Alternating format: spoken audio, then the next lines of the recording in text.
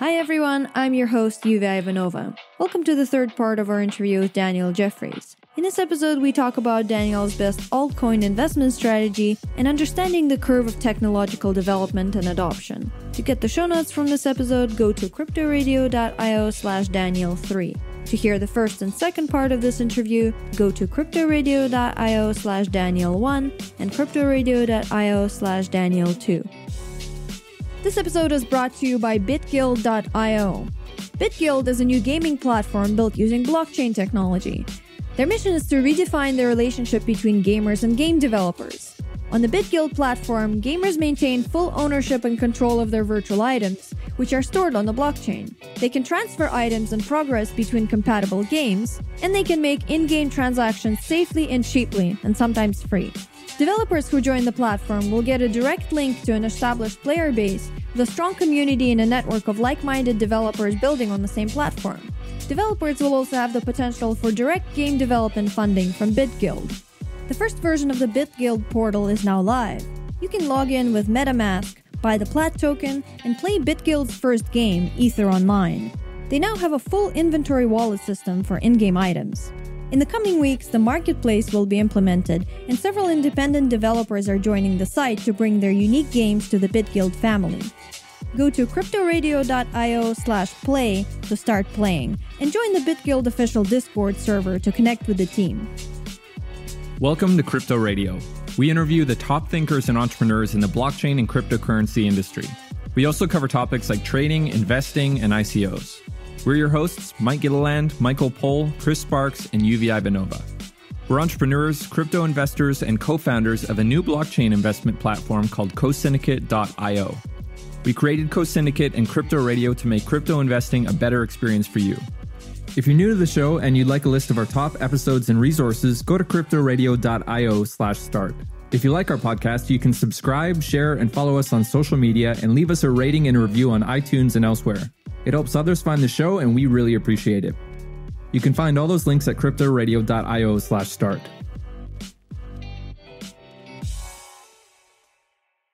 Well, you wrote this book about mastering shitcoins, so maybe we can talk about that for a bit. Sure, Mastering Shitcoins is one of my most popular articles of all time. And I've not yet woven it into a book, but I will. And I also did the podcast on it. So that's the Daily Posthuman, which you can see on dailyposthuman.com. And it is what I call my mini VC strategy. And so this is a strategy where you are not trading regularly. It is more of a buy and long-term hold strategy with the added advantage of actually having a plan to sell. Most buy and hold is more of a kind of tribal awareness, which is more like a survival instinct. And buy and hold is great, but not when you're going to burn all of your cash, right? You actually have a plan to sell, whether that's 2 years or 5 years or 10. So Mastering Shitcoins was more about, again, what I call the mini VC strategy. And if you think about how VCs invest their money, what they generally do is take a portfolio of maybe 20 or 30 different companies that they're putting their money into. Maybe they're putting $1 million into those 30 companies. They fully expect 80 to 90% of those companies to be worth practically nothing or go to zero. Let's pretend that it's 80% goes to zero. And a company can go bad for any reason, just like a project can go bad for any reason. It could be personalities. It could be somebody gets hit by a bus. It could be somebody gets sick of the project and leaves, a key developer. It could be relationships. It could be it was too ambitious. It could be the founders are at each other's throat. It could be a divorce. It could be anything that kills a company or a project. Even if it was a tremendous idea and you had great people and all the funding in the world. So 80% just knocked out of existence. The other 10% are the ones that are good performers. Maybe they're not the rock stars. They're not the ones that go to the moon, the one you read about. They're not the one that makes somebody famous. But they're good performance. They're a good return on investment. The last 10% is really the ones that kind of go crazy. They go to the moon. That's the one, the rocket ship. The rocket ship is then the one that really makes up for all of those, that 80% loss. And so really that is the strategy for VCs. They have a very long time horizon. The amateur ones have it at about 3 years. The longer ones have it at 5, 8, or 10 years time frame, which is a very long period of time that most people are not comfortable with. But the general strategy, I would say, is you look at the different categories of coins that are out there.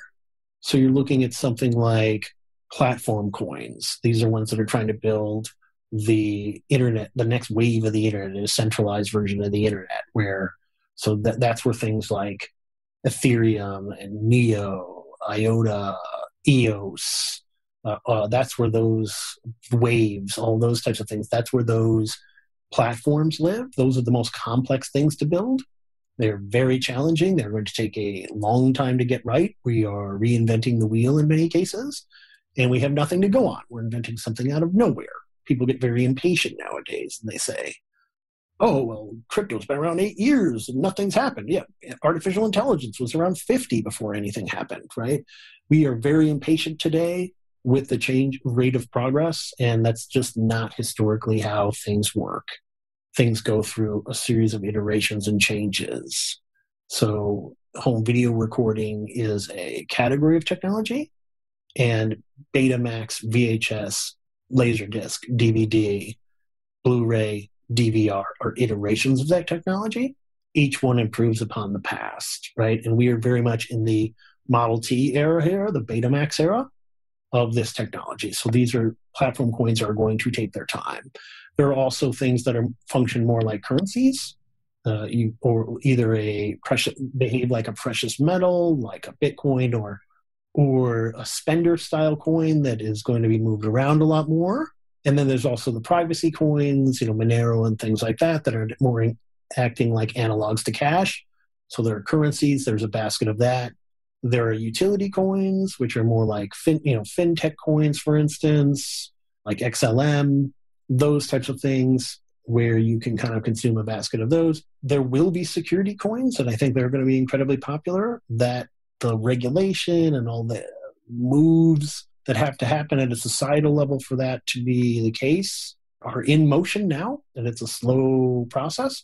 But eventually, many, many assets will be tokenized and securitized. And the template laws are already on the books in places like Delaware, which is the business capital of the world in many respects, or business capital in America for sure, and in many ways the world. There are other centers like Switzerland and Singapore and such, but that tends to act as a kind of litmus test for how the laws will eventually function at the federal level.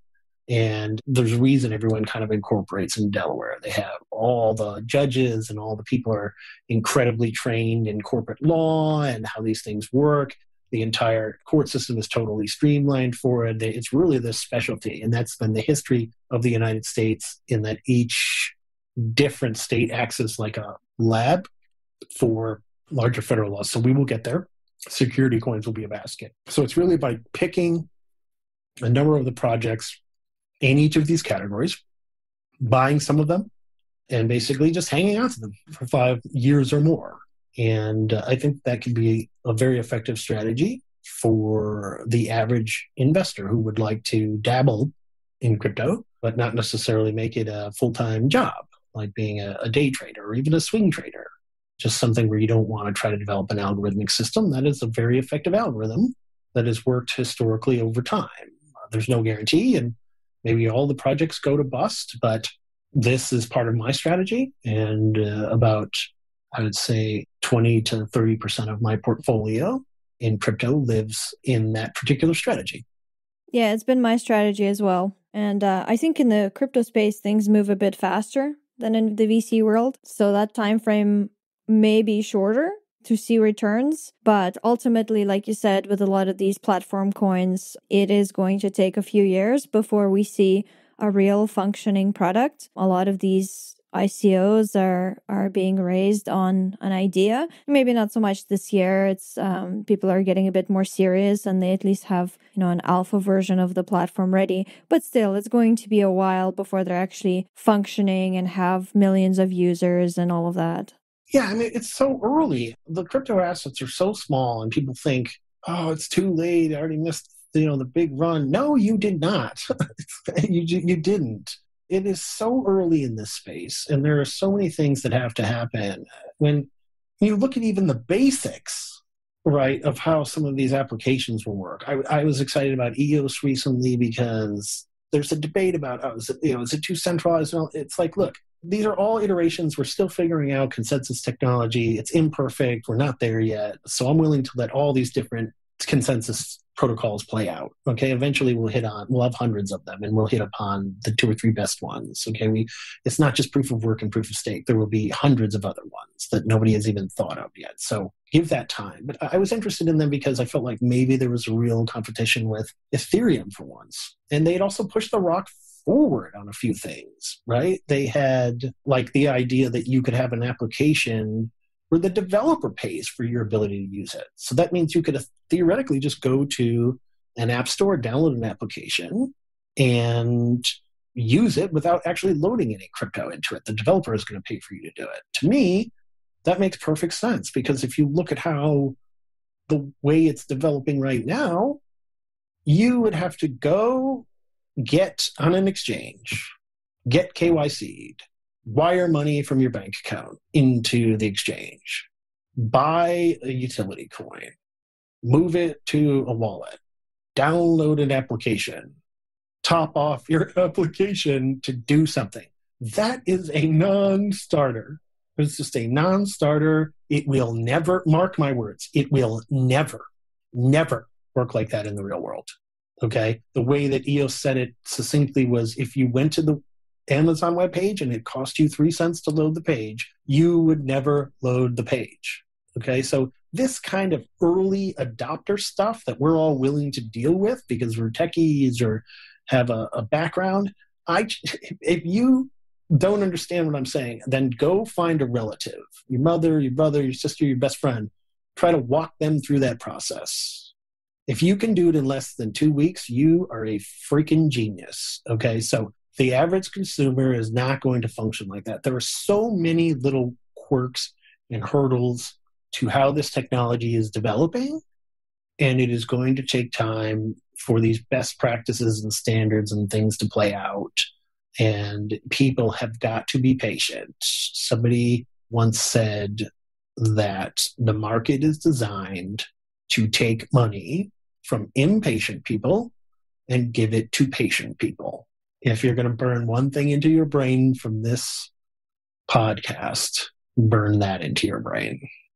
Yeah. And even the blockchain technology itself, it's been such an overhyped word that even iced tea companies are changing their name to blockchain iced tea, and their stock is going up in price because people are so crazy about just the word blockchain. But it might end up being, like, it's plausible that blockchains might just be the MySpace of this technology space. Like, maybe we'll come up with something better, more efficient, faster, more decentralized, more user-friendly, whatever. It might be that blockchains won't even be around in another couple years, but some second, third, fourth generation technology will be.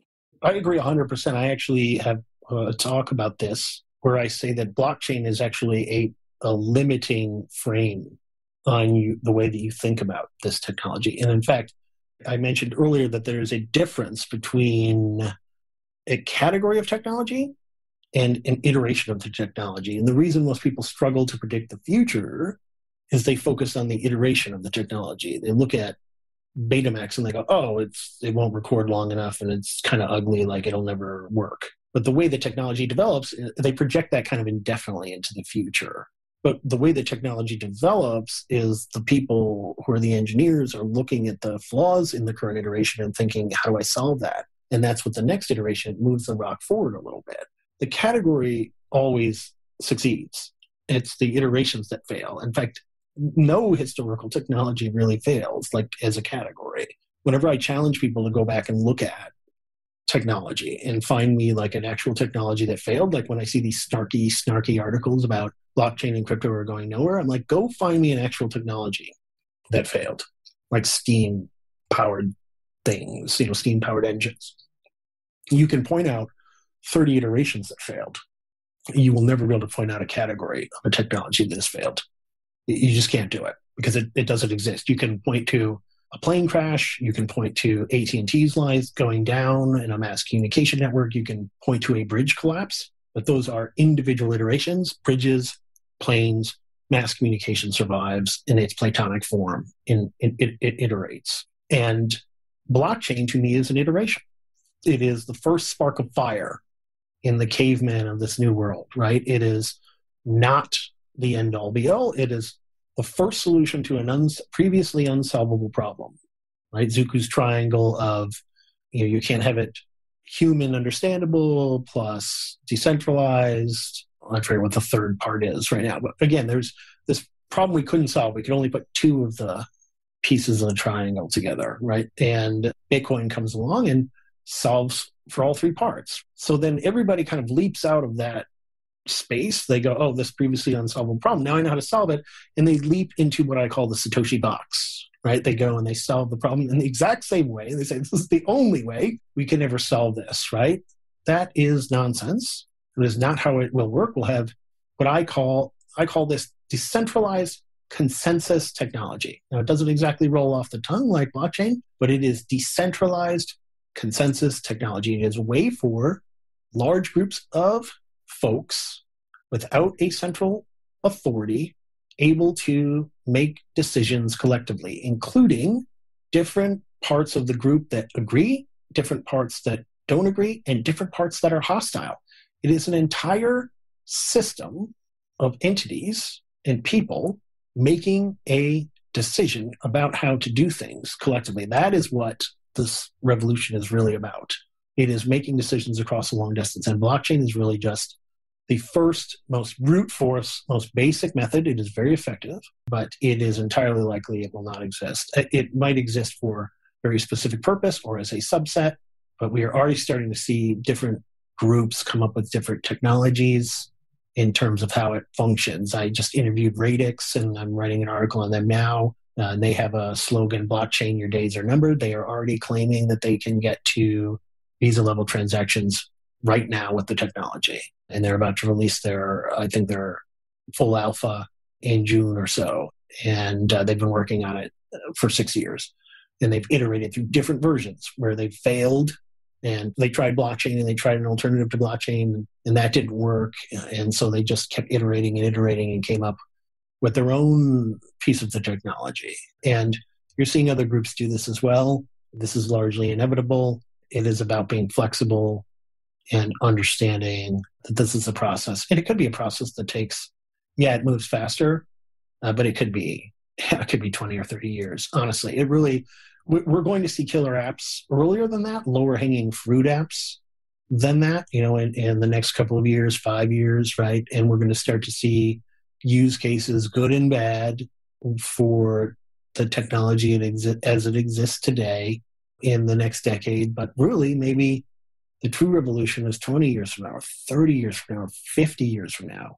We all like to think the singularity is near and we're accelerating towards this like techtopia. To me, as a sci-fi writer, I love that stuff. It's great, goes into all my novels, but as a practical, free-thinking individual, I think it's probably nonsense, right? And a lot of folks are going to come to the end of their life and be very disappointed when they die like everybody else, right? We're accelerating. I don't think we're quite at the super takeoff stage. These technologies are still going to take a practical amount of time to really change the way the world works. It could be 100 years. Yeah. I think some of the industries that are notoriously known for adopting new technologies like gambling, gaming, porn are probably going to be the ones where we see those killer apps, because the appeal of the applications in those industries often don't have much to do with the underlying technology itself. They rely more on the excitement, which kind of smooths out any glitches or problems. I think that excitement actually in those industries is exactly why people are so tolerant to these kind of like half functioning apps. Like game physics is a a popular kind of meme generating area where just games work poorly, but people enjoy them anyway because it's hilarious. So it's very possible that blockchain will see, killer apps in those areas. But people talk about governments using blockchains or, them being used in the medical industry in these kinds of critical applications. I think it will be a while before we see them. I was in Oslo a couple weeks ago, and I spoke in front of a room of politicians and investors, like the Minister of Foreign Development of Norway was there. And I was talking about blockchain. And he asked me, like, well, do you think that we should be using blockchain in our elections? And I said, no, it's just too early. Like, this is a baby technology. Like, it's just taking its first steps. It's not ready to be used in something serious like governments, but give it some time. It's going to get there, maybe, or maybe there will be another iteration. But because we have the internet now and things spread so fast, and because there's a financial application in this technology, people got really, really excited about it early on. And we kind of got ahead of ourselves, I think, in where it actually is. I think I wrote it in the beginning of one of my articles, like, so the bubble popped and the naysayers were right. And I said, good. And then I said, well, have I become a naysayer? Like, do I agree that Bitcoin is worthless and all this? And the answer is no. It's just that with all this frothy excitement, it became hard for people to focus on actually developing the damn applications and making them useful. And there's this brutal spotlight on them at all times, right? This fear and, oh my God, what if it takes over the world and like crashes all of the world currency? Hang on there, cowboys. Like, this is the human insanity meter kicking up a bunch, right? The fear, uncertainty, and doubt. This crazy that kind of goes along with anything, right? It's speculation. We've got to stop this thing. Just shut up, calm down, sit the fuck back. It's okay. Like, and so I actually, for me, when it sort of deflated, despite I love a good bubble boom like anybody, I like raking it in and feeling like I'm a genius. It really is good for the industry. The industry needed to have that kind of spotlight taken back so that people can keep working on the whiteboard, they can keep working on the code, they can keep making mistakes and iterating through ideas. This is going to take some time. People need to have patience. And yeah, the internet and mass communication technology really magnifies this stuff and just makes it feel like we're accelerating all the time and going faster and faster. And we really are just not. I mean, we are in some respects, but technology takes a long time. It really does. When you think about, I think I used an example in one of my articles of like Velcro.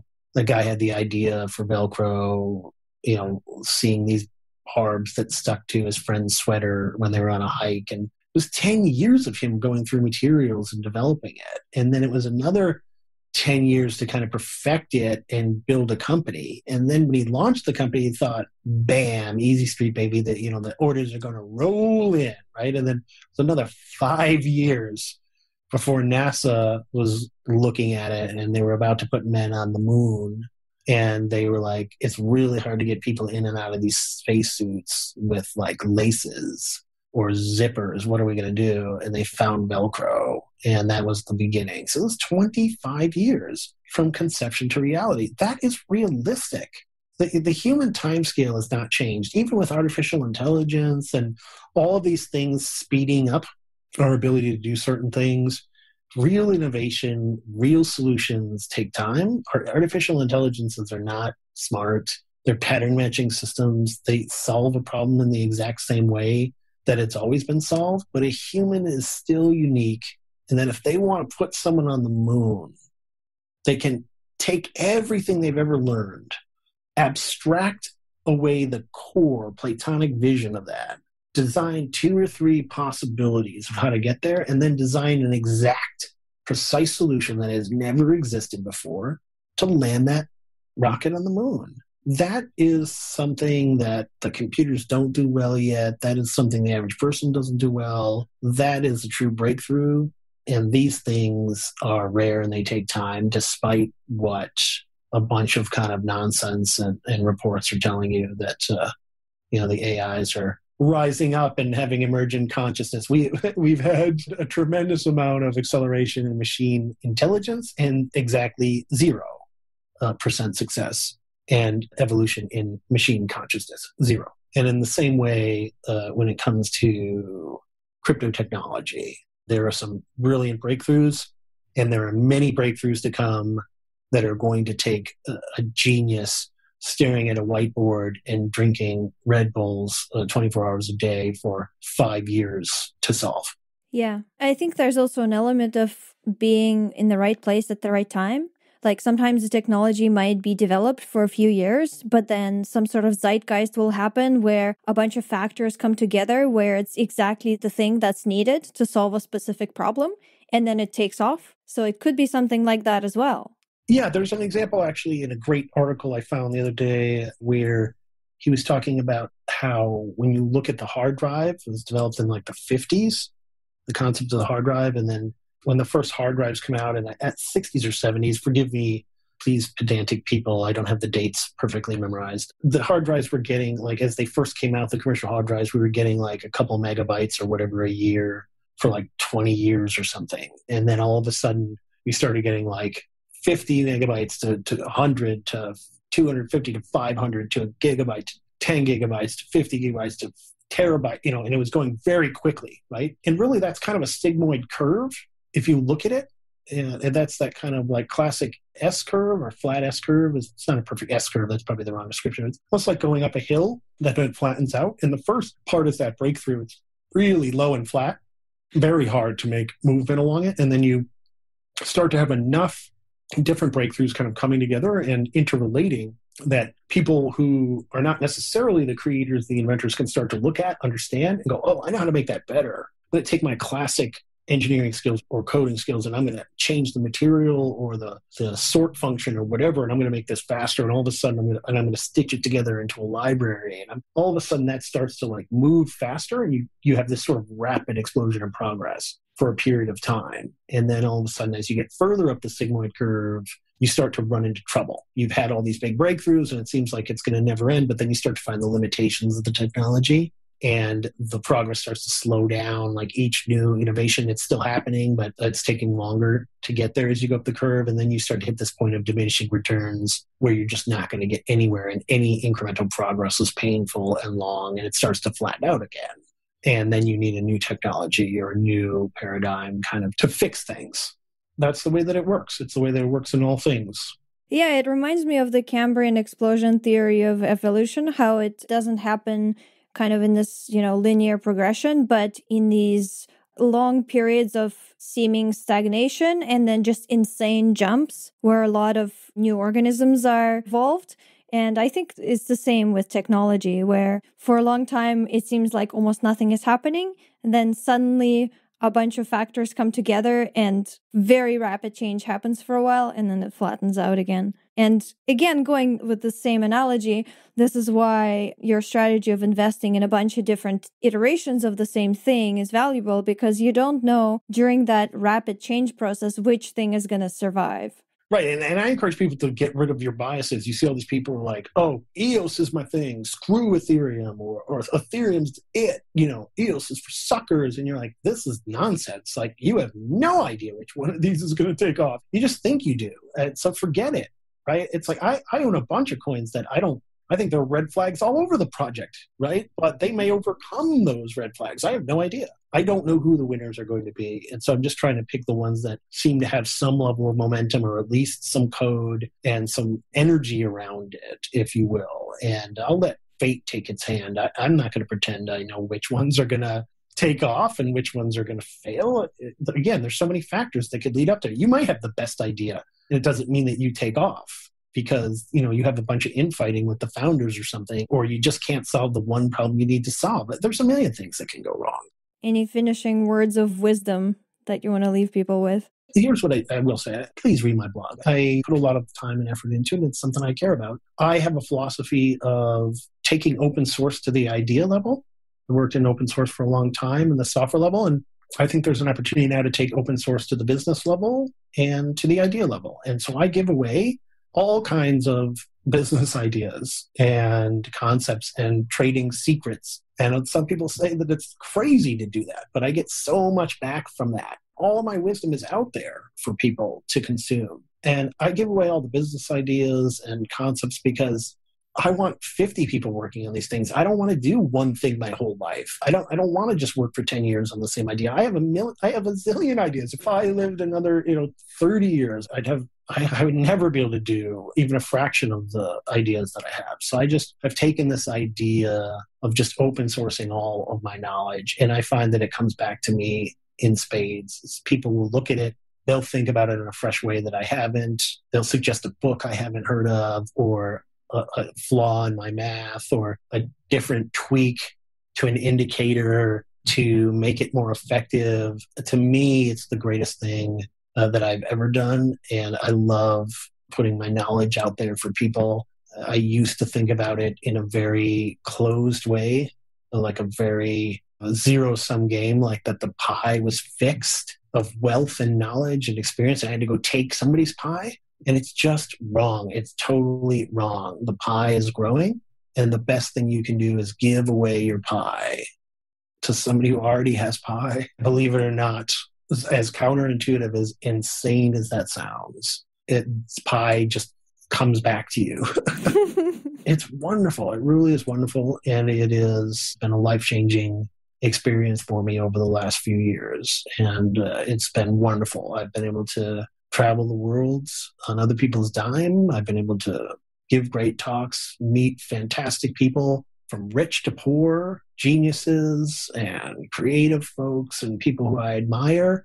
I once had a really poor concept of wealth, in that I thought that you could only get there by being a snake in a sheet, and you certainly can. There are people who have done that. But to me, there's another way, and that's creating value for other people and being humble and being giving. Nobody achieves this kind of perfect Buddha balance all the time, but I've met a number of people late in my life who've been very successful by creating value for others. And that's what I'm trying to do now. I wish that I had met those folks when I was younger, because I felt like it poisoned my understanding of money and wealth creation. And now I have, I believe, the correct understanding of how you do things. And that's really just shining brightly and giving your gift to the world, because it comes back to you 1,000-fold. All right, that's it for this episode. To get the show notes, go to cryptoradio.io/3. To play blockchain games from our sponsor BitGuild, go to cryptoradio.io/play. If you're new to the show and you'd like a list of our top episodes and resources, go to cryptoradio.io/start. If you like our podcast, you can subscribe, share, and follow us on social media, and leave us a rating and review on iTunes and elsewhere. It helps others find the show, and we really appreciate it. You can find all those links at cryptoradio.io/start. And finally, if you want to be a sponsor of our show, go to cryptoradio.io/sponsor. Thanks for listening, and we'll see you in the next episode.